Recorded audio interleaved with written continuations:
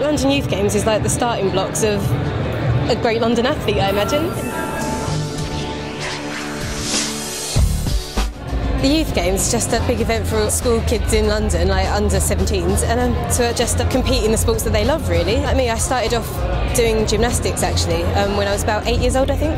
But yeah, I've gradually crossed over into weightlifting as well, so it's great to say I've competed in 2 different sports because, yeah, I really love the London Youth Games. It's a great event.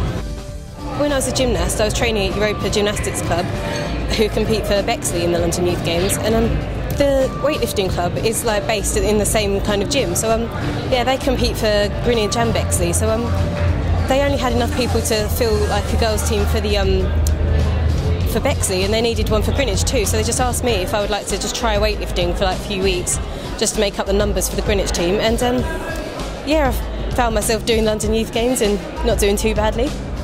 It was something that I look forward to. It was the massive event of the year for me, and probably that part of my career, so it's definitely been a stepping stone for me.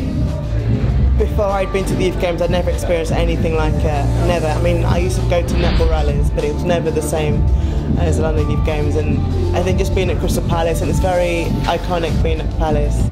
When I first came here, I didn't even make an individual event. I ran as part of the relay team, and I think we won actually, so yeah, to be honest, but you know, it gave me that incentive to then try and work a little bit harder in order to try and get, you know, an individual spot.